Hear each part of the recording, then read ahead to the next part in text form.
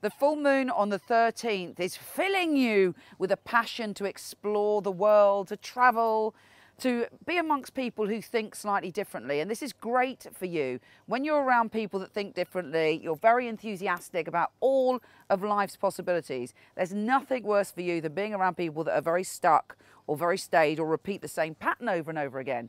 So get bouncy, get optimistic, and find yourself some fellow adventurers and get out there and strut your stuff.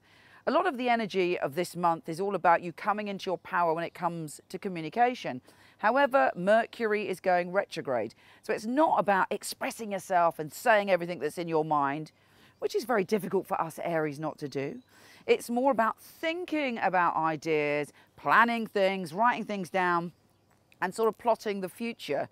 There's a little pentagram at the end of this month, which is quite extraordinary and is bringing you together to think about your relationships and your emotions. And it could be a little bit overwhelming. You're thinking about your responsibilities, the way you've dealt with relationships in the past. You want balance, you want to express yourself, and you want a soulful element to your relationships. Something is healing, something is occurring, something is changing, and it's all about balance.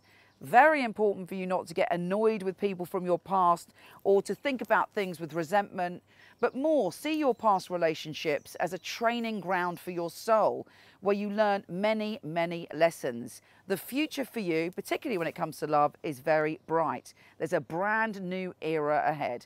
Take care, and I'll speak to you soon.